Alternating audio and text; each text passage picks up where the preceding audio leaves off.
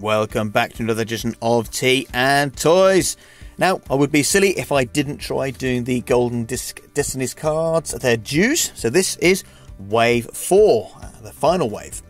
So who did we get? We get 4 more cards. First up, we get the Blackarachnia. I have tried to double up each card so I don't have to peel back each time. And the third Blackarachnia card is...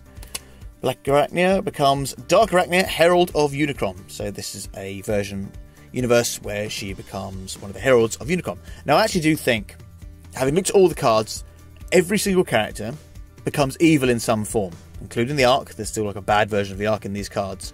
It would have been interesting if the Kingdom TV series actually did push for this type of thing, where Unicron managed to get 4 heralds out of his characters, or you had DARKARACHNIA and Dominus, Dinobotus, whatever he's called, in there as well. So he's got 4 big bad heralds that just comes down. And heck, there's more repaint toys, right? I think that, for me, would have been interesting way of going. It's like, yeah, Unicron's kind of on the winning side here. And where would it go? But then again, that trilogy, for me particularly, I found disappointing.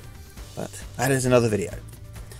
And then the second card, we get a third Megatron. And this time, Megatron unites Cybertron under Decepticon rule. There he is, ruling over Cybertron. Over his Decepticons there. And the third Optimus Prime card, where Optimus Prime becomes Nemesis Prime. Interesting, very interesting. And the fourth different card out of every single card that came before it. We had 3 Arcs, we had 3 Blackarachnias, 3 Megatrons, and 3 Optimus Primes, and 3 Dinobots. And we get Unicron. And in this reality, Unicron devours Cybertron. So Unicron actually wins. Which, you know, sort of leads me towards, they could have gone down the all 4 heralds thing, where every single character in the set, including the Ark, becomes a villain. Well, which cards did you pick up? Which cards are you after?